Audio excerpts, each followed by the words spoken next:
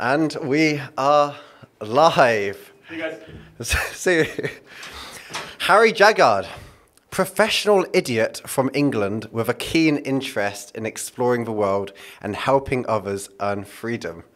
Professional idiot. That's me, brother. I just thought I don't want to take myself too seriously, and I actually have a habit of just doing stupid things all the time, so I feel like that's a good way of me being able to make sense of it. So, because you do silly things all the time. Yeah, I'm just clumsy, and people always make stupid comments like, "Oh, you did this wrong, you did this wrong." So, I just don't take myself too seriously. So one day you just decided to hold up a GoPro to yourself and start recording yourself being an idiot. And here you are, 500,000 subscribers later, 1 million followers on Facebook within a year and a half. Is that accurate or what you just said? Yeah, pretty accurate. Yeah, it sounds crazy when you say that. That is mental. You must be probably one of the fastest growing travel creators in the world. Potentially, but I feel like actually now it's one of the easiest times to grow because of the short form video. I was just before short form. And now, it's very easy to grow on social media. But I appreciate the kind words. I mean, 2 years ago, you were an administrator for Slam Transport in Coventry. You've done some digging. Only 2 years ago. I'm getting flashbacks, PTSD. When you're working for Slam in Coventry, when did you realize, oh, there's a great opportunity on YouTube, and I'm gonna go 100% on this? Yeah, it was oh, do you want the long story or the short story?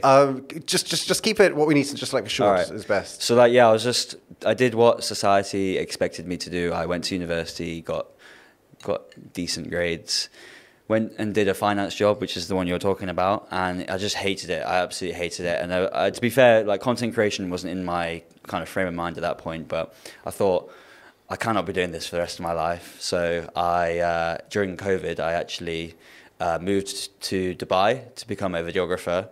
Fell in love with just making videos, started making TikToks. So TikTok was actually the first platform that I post on. Oh, so you were originally a TikToker. Wow. I was. Just like myself, I started on TikTok. Oh, nice, yeah. Yeah, so snap. I feel like TikTok is a really good way to build your confidence because it's so easy to grow on TikTok. Started making TikToks. They did really well. I was actually not making TikToks the content that I make now is completely different, music comparisons and movie comparisons and funny videos, just completely different, but they were doing quite well.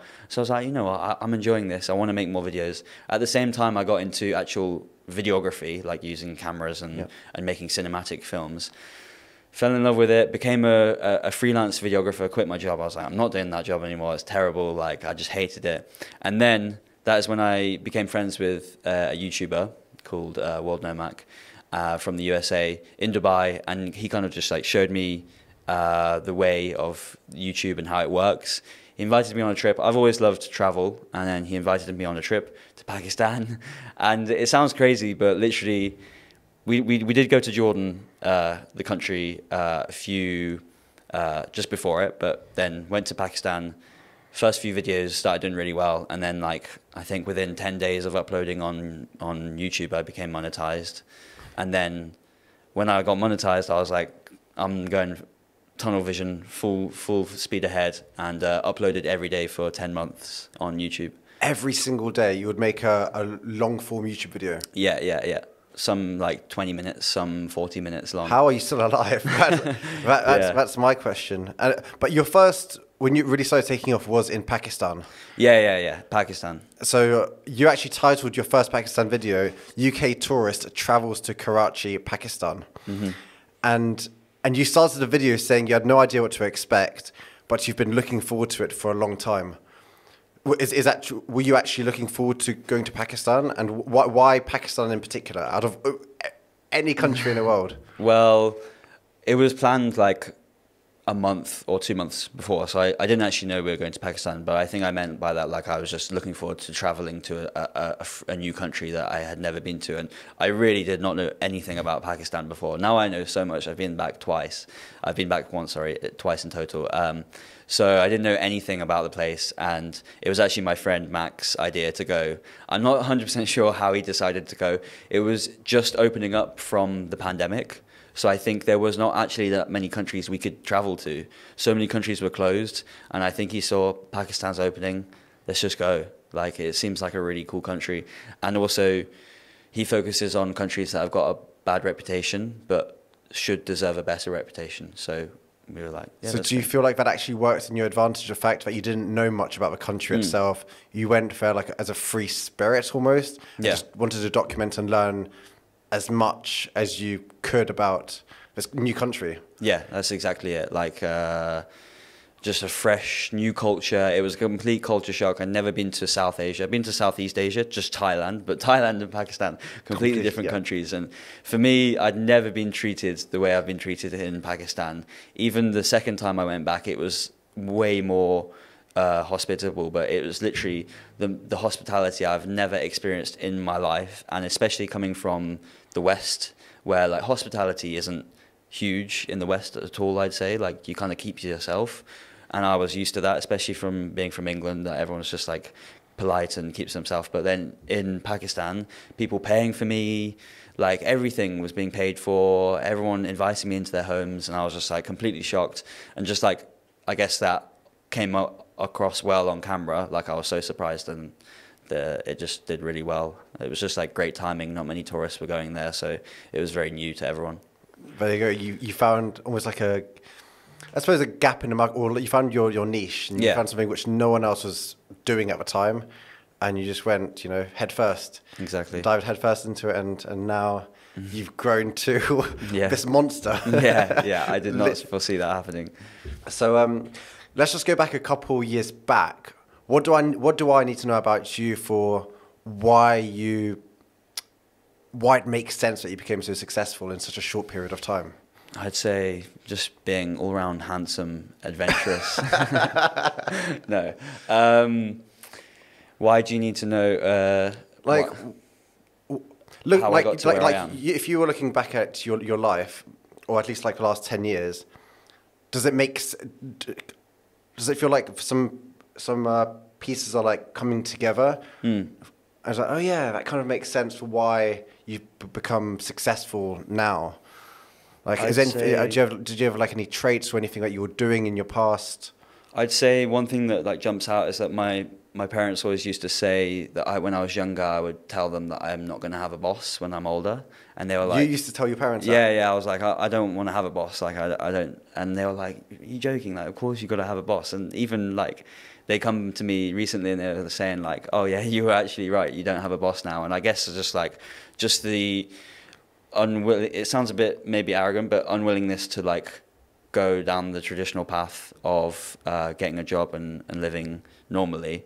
And obviously, I don't want to sugarcoat not having a boss. Obviously, it brings its own risks, and there is a lot of danger. Like I don't have protection, like health protection or like a pension, but obviously there's benefits as well. But yeah, I'd say that. And I've always been maybe adventurous and not like breaking the rules, but like just doing things that other people wouldn't necessarily do, I guess. Speaking to people that have come on this show, everyone has their own, in some way, they say the same sort of things. Oh, really? It's always the same sort of things people say, like, I didn't want to, go down a specific path. They didn't want to be told what to do. They was like, I don't want to work for someone else. There's always, these same words keep coming back on. Yeah. So I find it really fascinating. You saying almost exactly the same thing, which like Susan was saying last week. And I suppose your friends back at home, you're from Coventry. For you guys who don't know what Coventry is, it's like best city in England, actually. it's voted. No, I'm joking. It's a terrible city. I've been there once. I used to watch my team Reading FC play Coventry at Ricoh Arena. Oh God! I had a little tour of Coventry, and questionable. But like, what do your friends? Are you still in contact with your friends? And like, what do they say? What do they like? How are they even comprehending what you're doing right now? They're as shocked as anyone, I think. Like I'm as shocked as anyone. I think like when I was younger, I wasn't very confident. So I wouldn't like YouTuber is like typically known as someone who's like quite confident. So I don't think they would have put me in the box of a YouTuber. But they just said like I guess probably the traits that I have is I'm not particularly talented, I wouldn't say, but I'd say I'm very determined and I believe in myself. And probably the number one thing above talent is I'm hardworking. So although in my finance job I wasn't very particularly, like the number one employee, but when I became a freelance videographer, which was working for myself, doing client work, I was working so hard because, the work I put in was the money that I was earning myself. So yeah, hardworking. And so I guess, they were surprised, but they're very happy for me and just like, yeah, always like rooting for me and yeah, like really good people. So has there been like a light bulb moment that happened when you realized this can be a career for me? I could be doing this the rest of my life.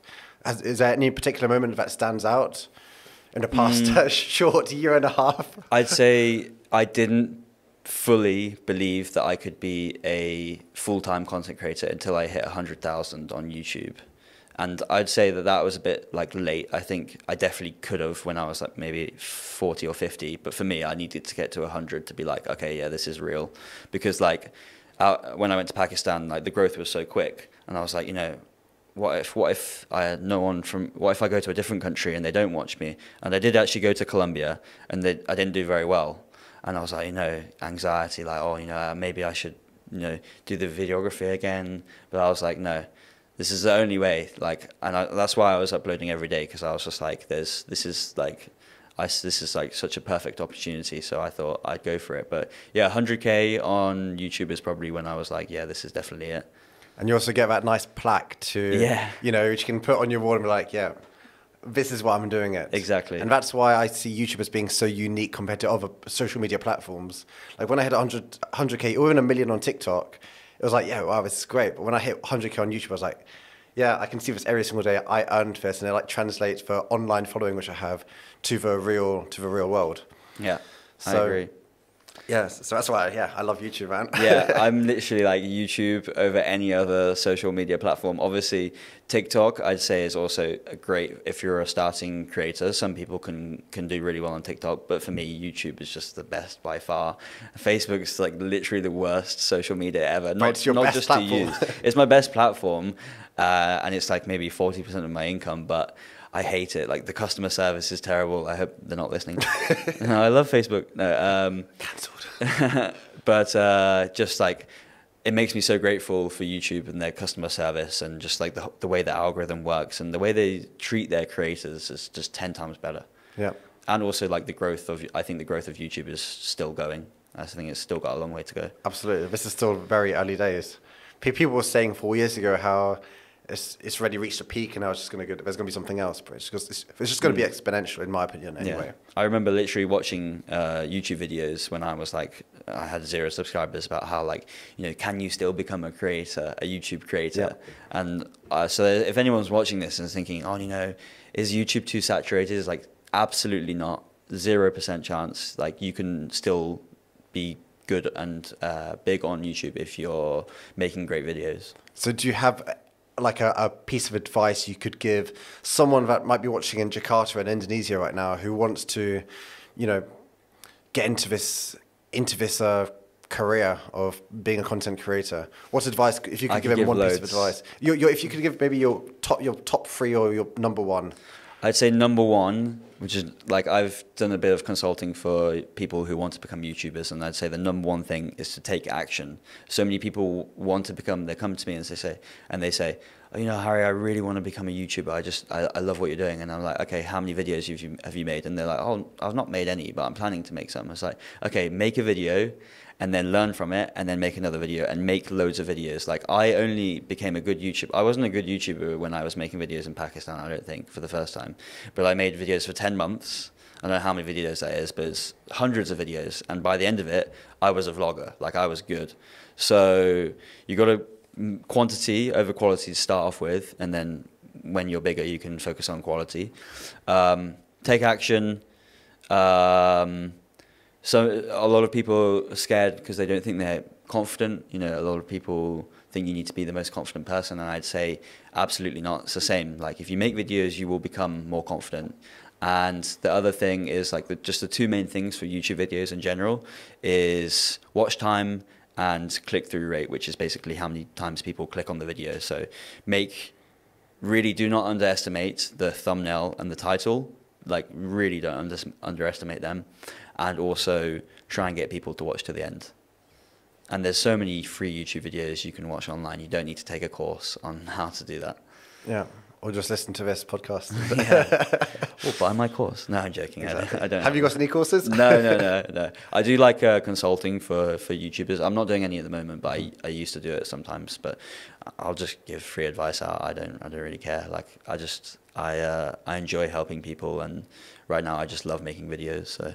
Do you have a particular video which really stands out for you? So say if I was to delete every single video on your YouTube channel right now, apart from one video, which one would it be and why? From my most recent series in Nepal. Well, no. From your whole YouTube channel. No, it is. I'm saying it's definitely from this one. Like, I've definitely slowly increased the quality of my videos, I believe, to the point where, like, yeah, my last Nepal series, I was really happy with, and I'd say it's really hard. Probably it's called "This Is How They Treat You in Nepal." That's my favorite video. Or living 96 hours with a Nepali family, because that was like real Nepal, real experience, like just having an amazing time living with a family. Like, it doesn't really get much better for me. That's true travel. I don't think traveling to like a random like sightseeing spot or going to a viewpoint is that like travel. I think going and seeing how the people live is real travel. Especially if it makes you spicy noodles. Exactly. Yeah, those were the spiciest noodles I've ever had in my life. and what is it about that which really like excites you? You know, you like spending 96 hours with a family in Nepal. What is it about that which you love? I love the fact that no other tourists have done that before. I love the fact that that's like as close you can get as like actually, you know, living with them long term. I don't know. I just feel like so connected to them, learning exactly how they were living, their hospitality towards me, and also like something that really just blew my mind was how hard they were working. I like come from a small town in England where most people just work 9 to 5 office jobs. It's a pretty easy life, I guess. And they were working so hard. Like, the females were working harder, like so hard. The males were going to like the Gulf countries, Saudi Arabia. They go and work for a few years. The females take over the jobs, farming, agriculture, waking up at 6 every single day. Like, you can't take a day off there. And it was just like so inspiring. And I think I learned so much from that trip. And yeah, it made me realize that like you can live a lot more simple and happy life. That's a bit of a contrast to your most popular video, which is a crazy $10 challenge in Delhi. Yeah. Which is like, it's a 50-minute video. It's got about 3 million views. Based on what you were just saying to me, I feel like that's completely a bit different. Yeah. Spending time with a family compared to like a challenge video. Which one I'm guessing you prefer spending time with a family and getting these really personal relationships with them. Mm-hmm. How important is it but at the same time, this challenge video got maybe it gets more views. So which one should you go for? And if there's a creator starting out, which one should they, you know, try to do? Yeah. More chasing of views or something which is more personal to them? Yeah. It's a great question. Absolutely great question. I would say you want to find the middle between, say there's like two semicircles. One circle is making content that performs really well. One circle is videos that perform really well, that get millions of views. And one is like videos you love to make, and you want to be in the middle of that. Like, you don't want to be making videos that you love to make, and no one's going to watch them. Like, I don't know, like me cooking something. Like, no one would want to watch me cooking. I'm sure people would want to watch you. I'm a terrible Especially cook. Especially with a new haircut. And then for example, yeah, $10 challenges is something that, you know, I enjoyed making. I didn't love making it. It wasn't like, oh my God, this is amazing. It was like actually pretty cool because it was in Old Delhi, which is just a super intense place to go. But yeah, I'd say in the middle is like my new videos, and I only started making these types of videos in Nepal. It's like a new direction for my channel. So yeah, it's like my interest in videos has changed over the last year, because that was filmed over a year ago, I think. Yeah. So like my advice would be to just try and like make videos that are suitable for what you love and what the audience will love. Obviously, you don't want to be making videos that the audience loves that you don't want to make. But also what the algorithm wants as well. Yeah. So but I would say I see it as like a triangle personally. It's like what you want to make, what the algorithm wants to make, wants you to make, and what the audience wants to see. Mm-hmm. So for me, it's like a triangle. Yeah, that's very true. But I would also say that the algorithm and the audience are very similar. And that's what YouTube, like I've watched videos with the people, the actual employees of YouTube, and they try and tell people, you should not try and think, oh, you know, the algorithm is like this magical thing. It's like, treat the algorithm like the audience. It's very similar. So, you know, I would highly recommend for people to learn who is their target audience. And this is something that I only discovered recently. It's like really understanding your target audience, and then you can really make videos for them. Before, I was just making videos of whatever I thought was cool and what would get views, but now I really understand my target audience, I believe. Okay, so a really important thing for you is to really understand what your audience wants to see and how you can adapt your content for to hit the like button, I suppose. Exactly, yeah. And watch your content for the longest possible time, for them to enjoy it. Yeah, I think people think that the like button and comments and that is super helpful, but it's nowhere near as helpful as them watching to the end. Yeah. So if anyone's watching my videos, definitely watch to the end. But mine are like 59 minutes long, so yeah, it's a long time. But I mean, it's definitely it's a journey. It's like reading a book. Yeah, and that's another great piece of advice. This is probably a little bit like maybe advanced for people who are just starting, but like really learn storytelling. And obviously it's very hard to tell a story in a vlog because you don't know what's going to happen when you're vlogging. But you can there are some theories and stuff you can learn about storytelling, and it will definitely help you. Yeah. Was there anyone that you, I guess, looked up to or got inspiration from when starting your journey? Because you were saying how you just, I suppose, making videos, what you wanted to make initially. But to make those videos, you'd have to have some sort of inspiration for why you're making those videos in the first place. So if there was like one or two creators that that really stand out in your mind, who would they be and why? Yeah, so I've got a really nice friendship group of creators, and one of them, like Luke and Mac and Ali, their names are Go With Ali, Luke Demanton, World No Mac, and they're kind of my inspiration. We're all great friends, make very similar content, just going to different countries and doing kind of similar content in those countries. And so I'd say, yeah, they definitely paved the way. Also, like the big ones, like Bold and Bankrupt is huge. He's like the #1 in my niche, and he basically made, I guess he probably made the niche that we're in at the moment, and he kind of paved the way for all the creators. And now, like he was, I don't know, like 5 years ago started making videos. Now there's so many people making my type of videos, so that's why I feel like I'm wanting to slightly change my content, just because this, like I have a creator community of just like creators who are travel creators, and someone was saying about how like they went on their homepage feed and all the videos were the same. Like all these travel videos, same titles, same thumbnails. So like, there's definitely a need for things to change a little bit, but still, the travel niche is huge. People love it. So absolutely, yeah. So you're saying there's so many people doing these sort of videos right now, but what makes you so special? Why are you still doing so well compared to so many of these other creators? What is it about you? What is it about your content? What is it about? Why you? Well, I asked myself the same question. I'm just a normal guy from a small village in England. But no, I think I probably would say, honestly, it's not my personality, I don't think. It's not me. I'd say I've literally absorbed all the knowledge that I could on how to make great videos and use that.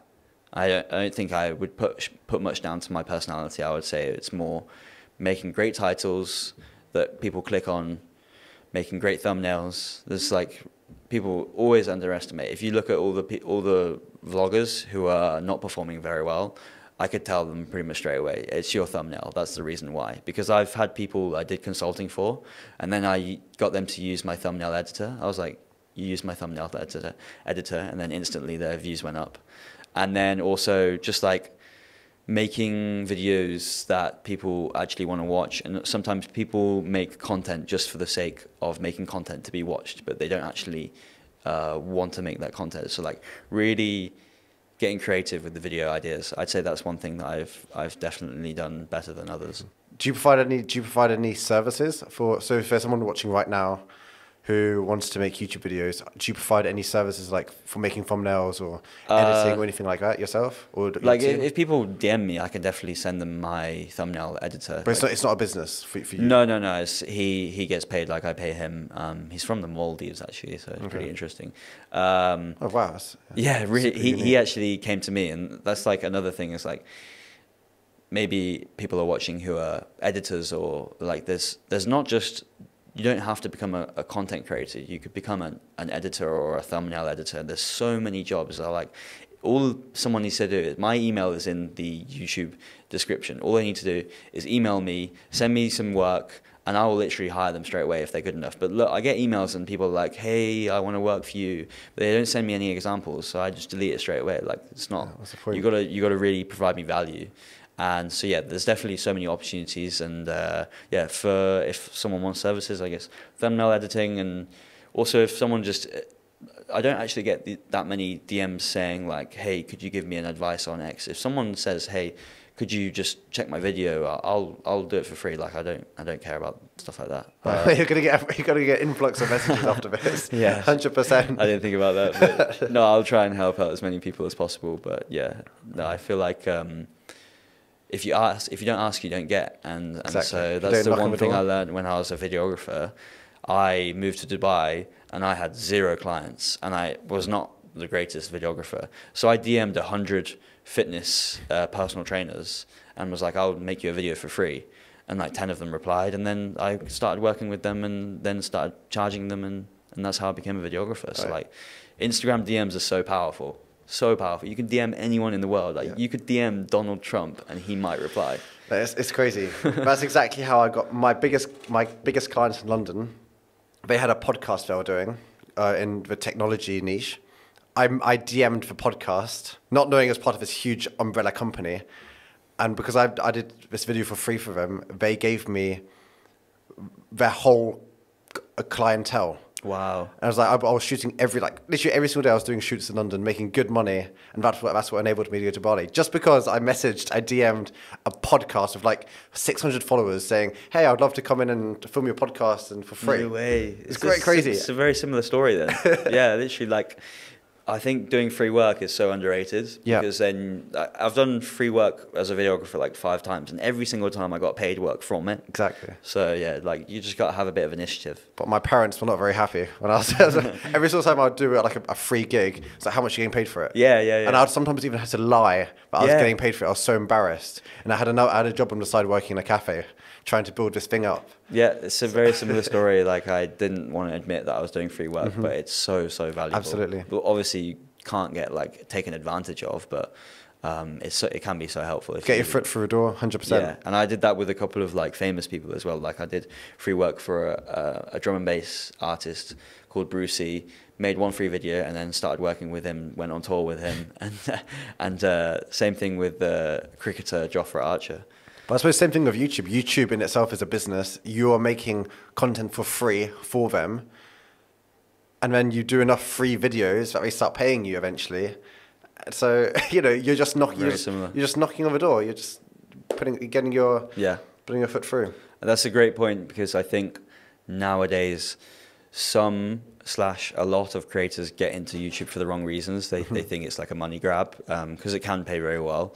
But I would say like you need to love making YouTube videos because there will be a time where you're like, oh, you know, I really don't want to make that video, but you absolutely love videos. And if it's like, yeah, like I absolutely love making videos. So there's nothing that would stop me. So really, you got to love your niche. You got to love your videos and you can't be doing it for the money. Okay. Satay Padang Lidah. Ooh. May open your eyes. I had this recently. You had what? Satay Padang? Yeah. But have you tried Satay Padang Lidah? I'm not sure. It looks a little bit spicy. Looks delicious though. This looks spicy for you. I don't know. I'm not very good at looking and judging spice, but this is like a lontong. Yep, that's lontong. Yeah. This is like satay sauce. Satay sauce, yeah, bang on. This is chicken. It's not chicken. Pork. No. It's actually sapi, cow. Beef. Beef. I don't eat beef. No, I'm joking. I was going to say, actually, on my show a few months ago, I had a Hindu, my good mate Rai, he's Hindu, and I gave him beef, and the cow's considered really holy in Hindu. Okay, anyway, are you aware of satay? Yeah, I have it all the time. You have satay all the time? Yeah. Okay. Have you ever had satay lidah? No, okay. Don't think so. Okay, I'm not going to tell you what it is yet. You may tuck in, you may try it. With my hands? Yeah, just grab. I'm gonna grab some of the beef. Oh, chewy. Fatty. Is it the ankle? Yeah. Oh. Oh, that sauce is good. It's spicy though. It's spicy? I would say that's spicy. What, like good spice or not? Yeah. Just at the top of my limit of comfortableness. Okay, but I mean, you've travelled around the world now. You've been to India, Nepal, Pakistan. You must be quite good at spice now. I am. I feel like I am, but Indonesia is definitely one of the top. I'd say the top was Sri Lanka in terms of spice. Yeah, spiciest stuff I've ever had. India, like, I don't. Maybe it's the places I went. They didn't serve me that many spicy stuff. I love this. Like, I've never had this lontong. Is that how you say it? Lontong? This is just called lontong, yeah. Yeah, I've never had this before. But it's so interesting, like the texture. You've never had it with your satay ever? No. I'm outside of Indonesia.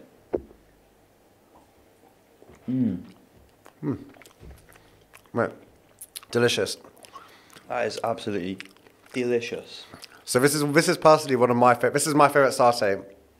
No, this is my top 2 favorite satays in Indonesia. Yeah. My favorite is satay Madura. Have you heard of Madura? This is like an island just off Java. Madeira. And Madura. Next to Oh, this is delicious. next to Surabaya, and oh god, it is spicy, isn't it? Yeah, I told you. See? Okay, and satay Padang, which is this dish. We haven't got the same satay. You've got satay lidah. I've got satay sapi. Okay. Sapi means cow. Lidah is a part of something. Oh, you and your different body parts, man. Is it the... But Don't tell me. I want to finish it after. Yeah. I want to enjoy it because I'm not going to eat it if you're going to tell me like it's cow testicles or something. But do you like it? Yeah, like it's quite fatty. Like it's not amazing, but it's nice. The sauce is really delicious. So I just picked this up from a guy on the side of the street who sells satay. Oh, really? It's called the Satay Padang, Canggu. That's literally the name. So, Harry, what is your rating out of 10 for the Satay Padang? 6.5. 7. 7 out of 10. It's just the meat is not amazing, but the sauce is... I'd say the sauce is like a 9. Okay. But the meat brings it down. do you wish you had like chicken or pork? Yeah, a bit of chicken would be delicious, a bit of pork, but hey. Well, my one is absolutely delicious. Mine is satay sapi. This is just beef. This is just beef. You're actually eating cow tongue. Is it? Cow tongue, yeah. That's decent. It's not bad, but yeah, cow tongue. Never had cow tongue before. Yeah, well, So I'm like kissing the tongue now. pretty much. I mean, it's one of the most popular parts of the cow for the satay. Yeah. Is it expensive? It's not that expensive, but they love it in Padang. So if you go on to, if you go actually order it on Grab, it's right at the top of the menu. And normally what's at the top is the most popular. I've ordered this before. Don't think I got chicken instead of. Can you get this with chicken? Mm-hmm. Yeah, I've ordered this with chicken before, thinking I was getting like a normal chicken satay, but yeah, this is pleasantly surprised. Okay. So Harry, is this an ENAC or is it a DNAC? I'd say ENAC. ENAC, even though you now know what it's a cow tongue. Yeah, honestly, that doesn't put me off actually. Really? Yeah, it doesn't put me off. I mean, it's not like, it's just like not, you know, I'm looking for a bit more protein. Yeah. I go to the gym, so I need more. I'm joking. Mate, you're just ticking all the boxes for our Indonesian girl follower. Yeah. Wearing a shirt, nice new haircut. Guys, I'm looking for an Indonesian wife. Oh, but there we go. And willing to convert as well. Alhamdulillah. Absolutely. All right, that's a food section done. Do you want to finish it? Or I'll have a bit more of this. Actually, no, I'll get my protein in. Back to whatever this thing is. My mouth is on fire right now. Mine too. Yeah. A bit of water. Should I get a nice tea for you? Or? No, I'm good, thank you. A lot spicier than I thought it would be. Fuck me. I'm glad that I'm not the only one saying it's spicy. I mean, we are both just as well. We're from England. Yeah. And we're not really used to well, apart from like a tikka masala or pizza, we're not really used to this sort of cuisine. Anyway, back to this thing. AI. Ooh, now we're talking. What's the first thing that comes to mind when I say AI? Exciting. Really. You're excited for it.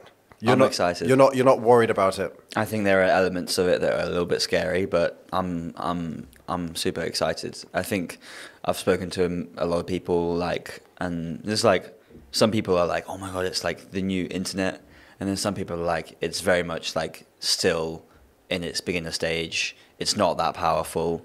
But for me, from a content creator's point of view, I think it's fascinating, incredible. It's made some of my YouTube titles, which have performed really well.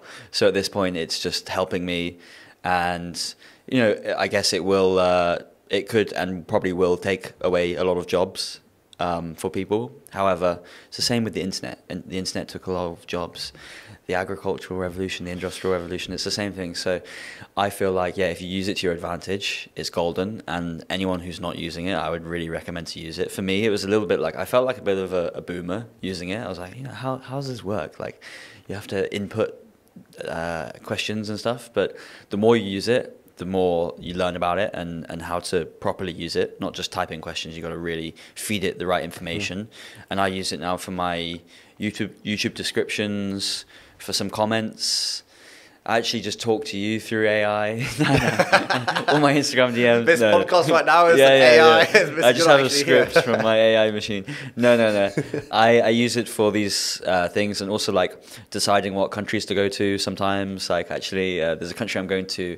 This is coming out in a few months, so I can talk about my future countries. Yeah, so I'm going to go to Papua New Guinea because AI said it was a good country to go to. Wow. Yeah. And is that going to be are you featuring that in the video?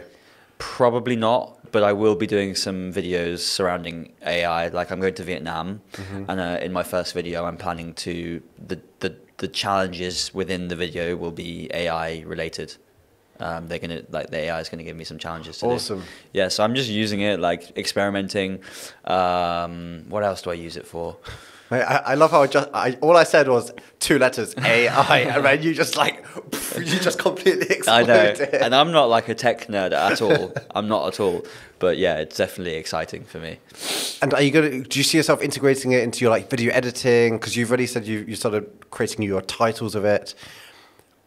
Do you see yourself potentially in the future just putting your content into Premiere Pro or whatever editing software you use, and just cutting the whole thing for you? That's a great question. I know people that are making short form videos of my style with AI, and it subtitles it all for you. However, I'm not willing to do that right now because it completely loses all the creativity and the videos are just not that good. Maybe at some point it will become good. There are also some features where you can get it to recreate your voice, and then maybe in the future it can recreate a visual image from you. So you could just set up a second channel where it's like Laurence, Benson talking about countries, in Asia, and it won't even be you. It will be a machine. So there's so much potential, but yeah, no, I'm not sure at the moment. Okay, so you kind of answered it already, but like with AI coming about, there's going to be I feel like there's going to be far more channels, maybe channels which don't even feature people. And that suggests there's going to be far more competition for us on YouTube and on TikTok. What are you doing to adapt with a shift in content? What like are you having to adapt your style of content, or? I'm not changing my style of content. I feel like AI, it would be ridiculous for it to create content that is my style of creativity. I mean, there's definitely in the future, potentially a long way down the line, but I think people, no matter how good the AI is, people will always crave the real connection, the emotion, the storyline that you can get from watching a real person on the screen. And I don't know how good AI is going to be at recreating that. Also, obviously, there'll be the verification tick will be very important. I just feel like the AI is not going to be that good. It will be very good, very entertaining, I'm sure. But to make a full-on vlog, I'm not sure right now. So I feel like in your position, you're in a strong position because your content is very personality based. It's like people watch your videos because of, for you, Harry Jaggard, places where you go to and the people who you interact with. Whereas I suppose with my videos, for example, the main focus I would say is for food. And AI could easily kind of replace that. So my direction personally is I'm trying to do more videos where I'm showing my face, like I am now. Hello, guys. So I'm just curious, do you feel like people putting their face on the camera more is important more than ever now than ever before? Yeah, that's a great point. I didn't really think about like the talking head style of videos. They can definitely be recreated, like anything educational also. So I'd say, yeah, get your personality out there. Obviously, it's hard. If you're very first starting for the first time, it's really hard to, be your true personality on camera. But that's why I said you got to practice. And yeah, definitely get your face on camera. I don't know many videos that are going to do well without someone's face on, but yeah, I'd say definitely just get out there, make videos. And people are always like wanting to see results so quick. But if you just make every video better than the last video, you will see results. If you build it, they will come. Yeah, sure. So you're a YouTuber. That's what I see you as. You're a YouTuber. And I feel like when people think of the term YouTuber, they think, oh, he just makes videos. That's all you do. But I mean, the skills you've developed along this journey, there's far more than just creating videos. You've created a business. You're running your own business. You're a presenter. You are managing all the logistics. You're managing this whole operation going on. Like, what are the key skills that you've learned over the past year and a half? I'd say like the number one is just general competence, just being able to travel to places and know exactly what to do, where to, if there's a problem, if there's a major problem, like just knowing what to do. Also like leadership. Now I have 2 employees, and it's very easy. Like I'm very relaxed, maybe too relaxed sometimes, but I'd say leadership as well, and like initiative, just like general. Like being a YouTuber can be a little bit lonely at times because you have no employees, as in like no friends like working with you. I don't have anyone like filming my videos for me, so I feel like you become very comfortable in your own company and competent in your own company. I don't need anyone to help me with anything really. You also can't blame anyone if things go wrong. Exactly. It's 100% your responsibility. Yeah, 100%. And so many people will be like, oh, the algorithm. I think I'm banned. I'm shadow banned. It's like, no. The only reason, this sounds a bit harsh, but the only reason your video is not doing well is because it doesn't have high watch time and it doesn't have high clicks. Like this is it. That's the only reason. Fact. Yeah. You can't say that you're shadow banned, but of course I've made that excuse on TikTok sometimes, and it's very easy to blame other people. But that's and also like sometimes I make a video and it's like 10 out of 10, and I'm like, it's this reason why. And it's like no, it's 100% my responsibility. Yeah. And what happens if you're having a really bad patch in terms of like maybe you're down or something's not, things just seem to be going wrong? How do you what's your motivation to keep going? What is it for you? So the biggest reason for like why I feel down is when I get ill. And obviously I go to South Asia, I go to India, Bangladesh, Pakistan, like I get food poisoning every time I go, at least once whenever I go, every single time. I don't get it in Bali because my stomach is so strong now. So that's when when I'm ill from that, it's literally like, I want to quit YouTube. Like, am I really cut out for this? Like, it's just, I feel so terrible.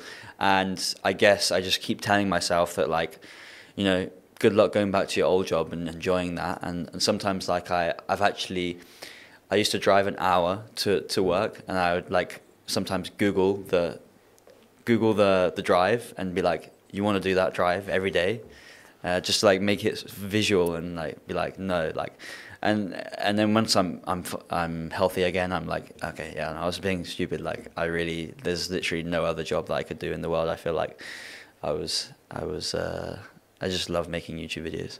It's interesting you said that, because like one of my, at the time I hated it. So I used to work in a cafe whilst doing all this videography stuff, and I had lots of friends who were traveling, living in Bali, living in Dubai, all around the world. And it was me working on like £7 an hour, working in a cafe, washing the dishes. And I suppose that was one of my main driving forces to, when I'm having like a bad day, I'm thinking, do I really want to be washing dishes again in this cafe? And I think it's actually really important to have those things in the back of your mind, or have those bad. For me, it was an okay experience, but I know I never wanted to live my life doing that. Do you feel like if you didn't have that experience working as driving an hour to work, and it was like finance. Yeah, doing that sort of stuff. Do you feel like if you didn't have those experiences, you wouldn't be as far ahead now? Yeah. Are you grateful that those experiences happened for you? 100%. And also, I would say growing up, my parents didn't really give me anything.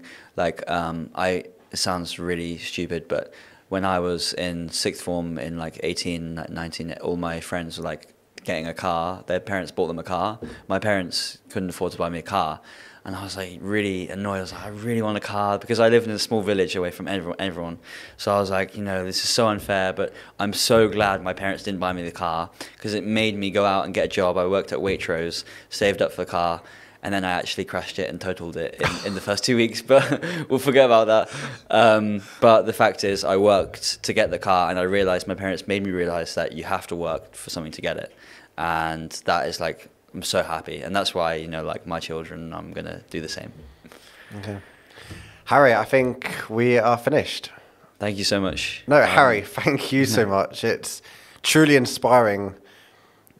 What you've achieved in the past year and a half is truly inspiring for, not just for me, but so many people. And I just hope you can carry on and, explore the unexplored, inspire people to quit their 9-to-5s, people back in Coventry, and show them this career is a possibility. This is just the very start. As we were talking about AI earlier, AI is the worst it's ever been, and it's only going to keep growing. So if you can integrate it into content, then the ceiling it's never ending. Yeah, I agree 100%. There's so many opportunities right now. Exactly.